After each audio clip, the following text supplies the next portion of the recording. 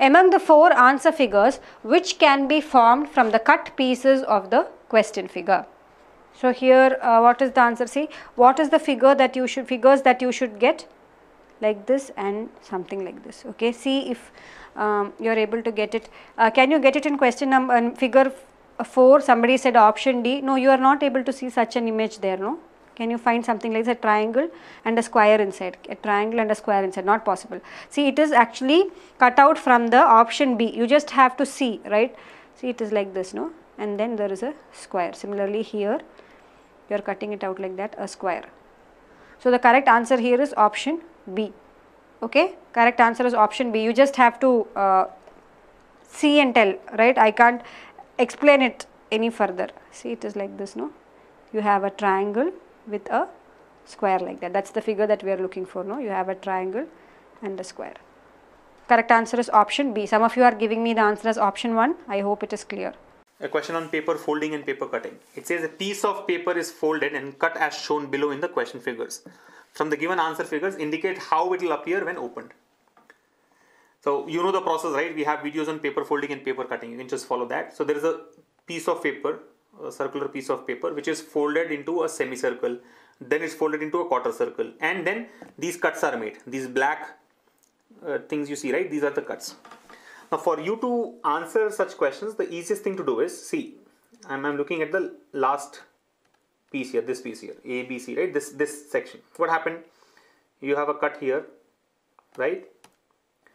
Then you have a cut here. I'm sorry. There's a cut.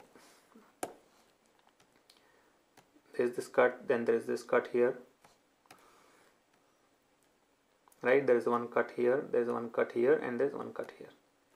If you observe properly, let me give you an idea, right? If you observe properly, look at this. This center of the quarter, right? This is a quarter circle. Here is a semicircle, here is a full circle.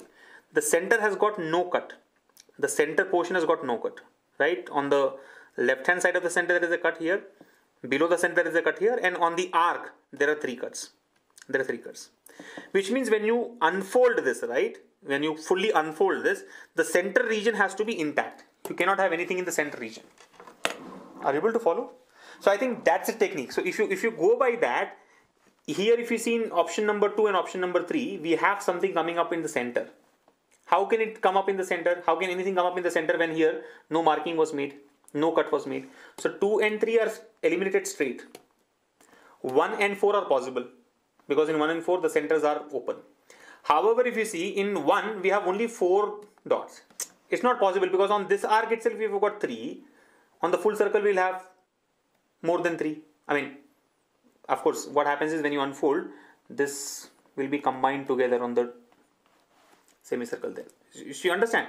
On the four corners of the circle, these dots would be there. In addition to this, there will be dots here as well, right? I mean, there will be cuts here as well. So number 1 looks incomplete. So 1 also is wrong. Hence option 4 is the answer.